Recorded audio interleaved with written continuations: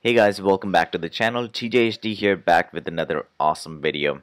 Today we're going to be talking about Audacity, one of the best free voice editing softwares out there, and how to download that on Mac. Let's get started.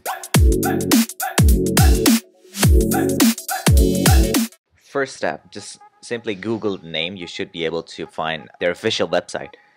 Open that up. On the left side there should be a download option, and there is download option for Mac or Android or whatever. There are a whole bunch of different options.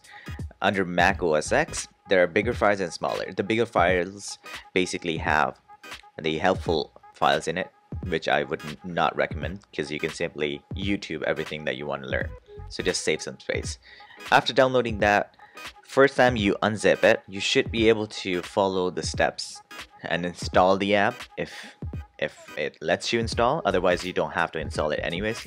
It will be simply a portable version of that software which you can use without installation. The first time you open the app, unfortunately you won't be able to open it because it says about the unidentified developer option, and that's why you won't be able to download it. The only thing you can open very easily is any kind of app that you download off of the App Store, and those are the only developers that are identified by Mac. There's a very simple step that you need to do to open this or any app that's not identified. You simply go to System Preferences. Under Privacy and Security option, there should be whatever app that you tried to open and the Mac prevents you from opening it.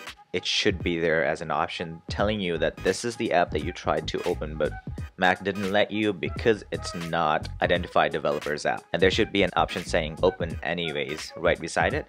Simply click on that and now you should be able to open that app. And that's it. You are set to use one of the best free softwares for voice editing. I would highly recommend this, especially if you are just starting your YouTube channel. Even the bigger YouTubers like MKBHD has been using and recommending this forever.